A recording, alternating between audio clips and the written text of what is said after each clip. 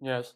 So if you the topic with increase margins, I think that's very interesting. So this when I'm starting out as a business owner or as an entrepreneur, would that mean that I should offer more products or higher priced products, or what advice would you give?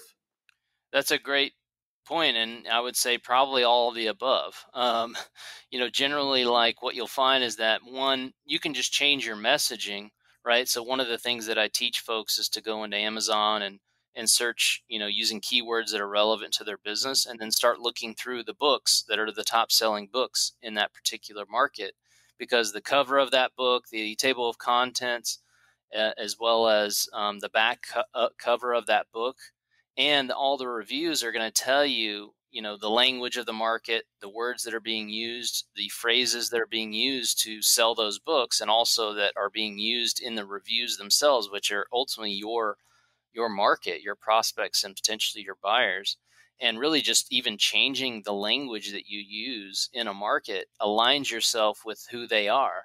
And it's like creating a mirror of the people you want to serve in your market by speaking the same language that they use, and that the books that they're reading are using as well. And it's all there for free on Amazon for you to do a little bit of market research and be able to tweak your messaging just to change the perceived value of your product. And that, at the end of the day, most people would think that a rock is not very valuable, but for the person that's trying to use the rock to crack open a coconut, or a rock to hold down something that keeps flying away, it's much more valuable, right? So half of the positioning of a product is just speaking the language and fully exhausting all the benefits that your product can bring to your marketplace. And then from there, then you can look at, hey, does this product bundle well with something else, right? I'm always like, hey, 1 + 1 should equal 100, right? If I add this product with this product, now my perceived value is exponentially higher than those two products separate from each other,